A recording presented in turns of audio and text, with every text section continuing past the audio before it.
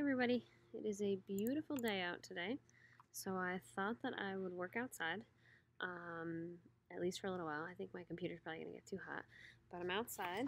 The pool is open. It's still kind of dirty, but it's open. Harper is sleeping behind me. So, all is right with the world. I hope all of you are doing well and that you are excited to have some beautiful weather for a change. It is actually so warm, I'm not sure how long I'll last out here because I'm a little hot. But today for Living Environment, for both my 9th and my 10th graders, we're going to be doing the same thing. We are going to look at some of the ecology notes. So on your Google Classroom, you're going to notice that I posted this document here. It says Ecology and Ecosystems. It is a pretty long document. I'm not going to lie. Oh, it's 10 pages. We are not going to do all 10 pages at all, probably, but we're definitely not going to do it in this video. But we are going to skip around a little bit, so please make sure that you're following along with the video, just because I think you'll be confused. I didn't want to edit this document because it is a document I would use in a normal course of, real normal school, not online school, so I don't want to edit it and not be able to undo it. So I left it as is, but we as an online learning community are going to bounce around a little bit. So don't forget to add this to your distance learning checklist. So it's actually different numbers for Living Environment 1 and for Living Environment 2.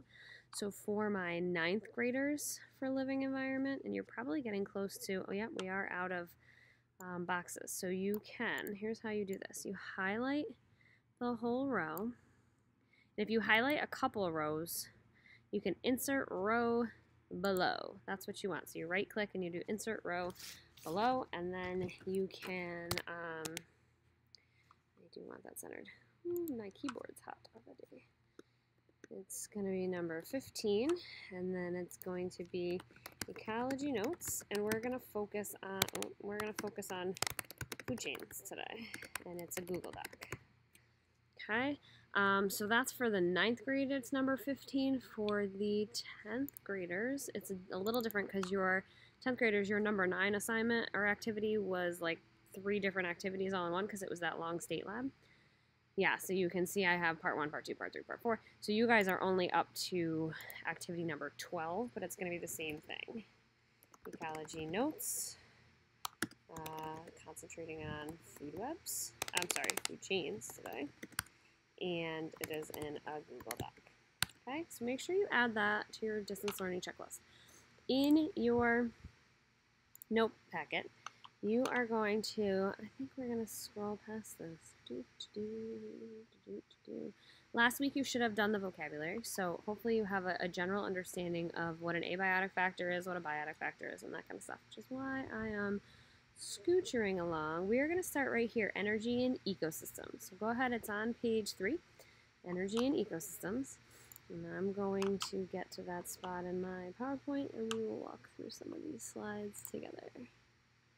So, energy in ecosystems. There are 2 ways that organisms get energy. One is from solar energy, and the other one is from consuming nutrition. So solar energy obviously comes from the sun. There are only certain types of organisms that can use solar energy, and you and I are not one of them. The other way of getting energy is to consume food. That's what we do. That's what most organisms do. The only organisms that are able to get energy from the sun are organisms that are plants, that have chloroplasts, that do photosynthesis. Okay? So if you see here, solar energy comes into our producers. Your producers are your plants. They produce a different type of energy, and then the other organisms eat that and cycle the energy through the ecosystem. So again, this is something that you would have done in your vocab. Autotrophs are self-feeders. We're going to kind of blow through this a little quickly. The way to remember this is autotrophs are plants. This is your key down here, aka producers. They're plants. So I've given you the formula for photosynthesis here. If you need to pause the video, you can pause the video so you can write this stuff down. But the big key here is that autotrophs automatically make their own food. Heterotrophs are everything else. Animals are heterotrophs. So all of those types of organisms have to take in their own food. And you might be saying, listen, Bartone, I've been home for 10 weeks. I've been making my food all 10 weeks because nothing's open, can't go anywhere, blah, blah, blah. You are not making your food inside your cells. You are making your food on your kitchen counter or, wherever else you make your food, in your living room, your dining room, I don't know where you people cook, but whatever. All of that, if it's made outside of your body, yes, you are physically making your food, but you're not creating the food internally, which is what an autotroph will do. Heterotrophs must eat their food. So obviously they have to get it from someplace else, and they will eat their food. They might be herbivores that eat plants only. They might be carnivores that eat animals only. There's also omnivores, which I believe is on a later slide, and those will eat both. Most of us humans are omnivores because we eat both plants and animals. Some people only eat plants. There are some people that only eat animals, but I bet you they're much fewer and further between because a lot of things have plants in them. You know what a carnivore is. If you need to pause the video to write this down, these are different types of carnivores. Herbivores, here we go, same thing. Herbivores are your plant eaters. I always learned about herbivores when I was learning about dinosaurs as a kid. And then you have, like I said, your omnivores. So here's a picture that is a good example of the kinds of things you would expect in a producer category, a consumer category, and then of course your decomposers are like your fungi and mushrooms and stuff like that. Decomposers break down dead organisms. Again, feel free to pause the video just so you can write this down. You don't need me to wait in the video. We're going to skip that. So, food chain versus a food web. Your activity today is actually a little beyond this video. So, your food chain illustrates the relationship between a predator and a prey, and it shows what eats what. So, if you look at this picture here, you're going to see that the flower has an arrow pointing to the caterpillar. That means that the flower gives energy to the caterpillar. That's what the arrow signifies. It shows direction of energy movement, not what eats what. So the caterpillar gives energy to the frog because the frog's going to eat the caterpillar. The frog gives energy to the snake because the snake's going to eat the frog. And then the owl will give, or I'm sorry, the snake will give energy to the owl after the owl eats the snake. So it's not necessarily, the arrows don't actually signify what's eating what, it's really signifying the movement of energy. Okay, so here's one that's a food web. It's a little more complicated, but you have always on the bottom, the first thing is always the plants, always, different types of producers. And then what kinds of herbivores eat those producers, and then what kinds of maybe omnivores and carnivores eat those herbivores, and so on and so forth. So you can see on the side here, oftentimes they call them consumers. We call them first level or primary consumers. That's the green ones here. Those are consumers that eat plants. The secondary consumers, which is in the pink box, are your second row here, your skunk, aardwolf, and cactus wren. These are consumers that eat plants. And then your last one is your tertiary, that's the purple background. These are consumers that eat consumers that eat consumers that eat plants, if that makes any sense. We call them tertiary. Oops. Okay, I'm going to skip that for now. Okay, in most ecosystems, energy flows from the sun to the autotrophs, which are your plants, and then to the heterotrophs, which are the rest of us. So as this happens, there is a lot of energy loss. So only 10% of what we get from, only 10% of the energy from any given organism is passed on to the next organism. So it's a little bit confusing. We're not going to do that page yet. But basically what that means is that the sun gives energy to the plants. The plants, when let's say a bunny comes along and eats the plant, the bunny is only going to get 10% of the energy that that plant had. 10% of that energy goes on to the bunny, and the rest of that energy, the other 90%, is lost as heat to the atmosphere. Now something comes along and eats that bunny. Maybe it's a fox. I don't know. Maybe it's a fox. So the fox comes along and eats the bunny. Now the fox is only going to get 10% of what the energy the bunny had. But remember, the bunny only had 10% of what the grass gave it. So now you're down to 1%. And then as you work your way up the food chain, the organism gets less and less energy from what it eats, which is why sometimes you might hear that like plants are healthier foods, and they're healthier foods in theory because they provide you more energy than an organism that would be further up the food chain. So for your activity today, you'll see that I have posted something called a drawing, a Google drawing, and I'm just going to open up one.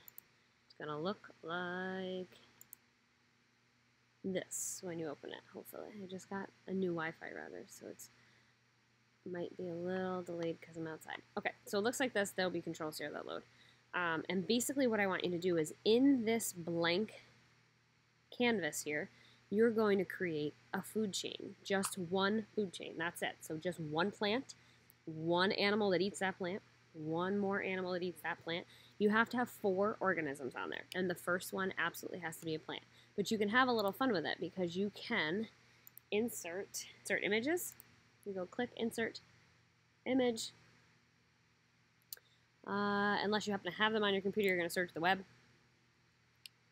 And you can pull up pictures of organisms that you want to use. Now, I would also love for you to go outside and take a picture of your own grass, your own shrubs, whatever plants you have in your yard, and use your pictures from your stuff. And then if you don't happen to be able to catch the picture of the bunny eating that, that's fine. Or anything else, that's totally fine. But you're going to add in your pictures.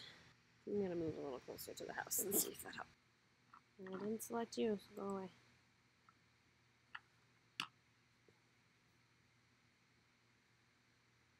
Come on. Oh my god, I think my computer's gonna explode. It's too hot.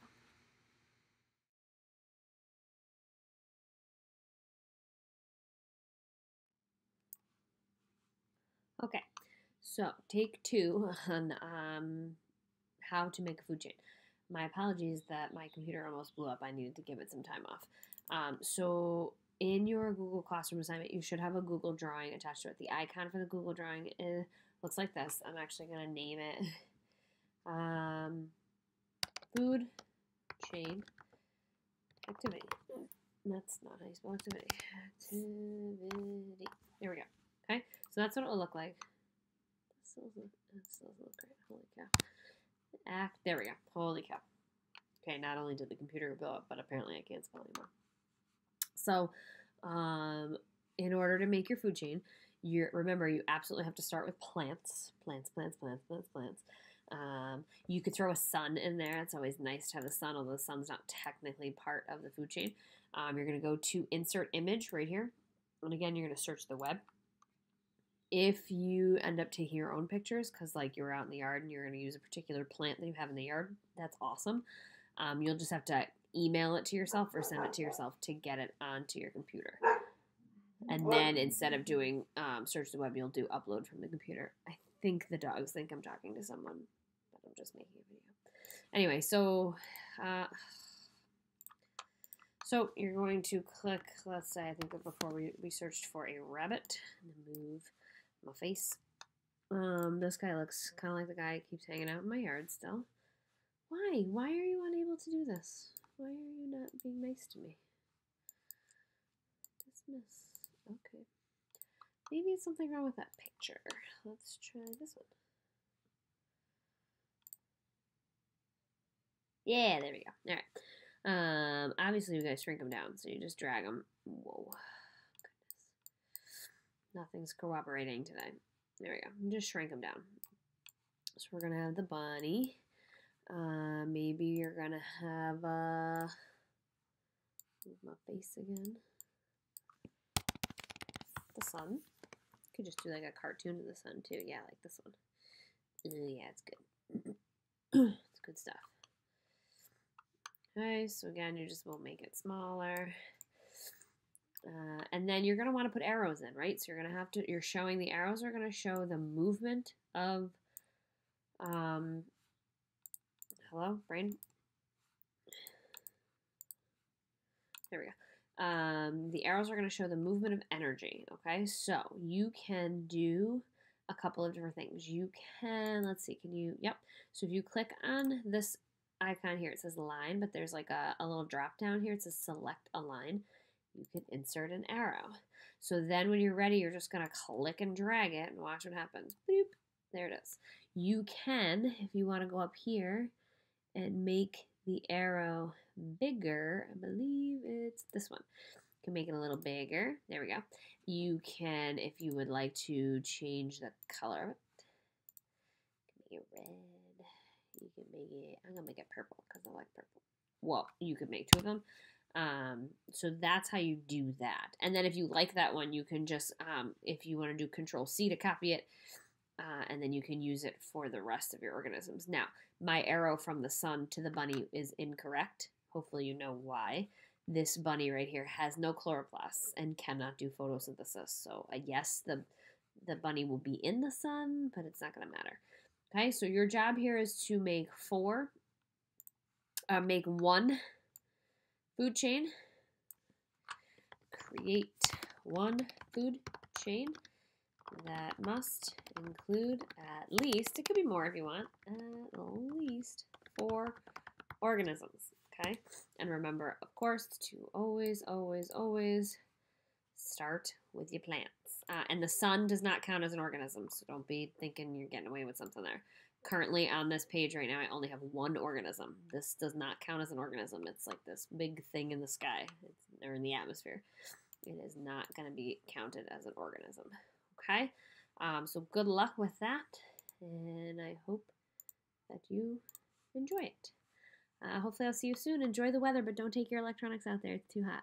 Okay, bye guys.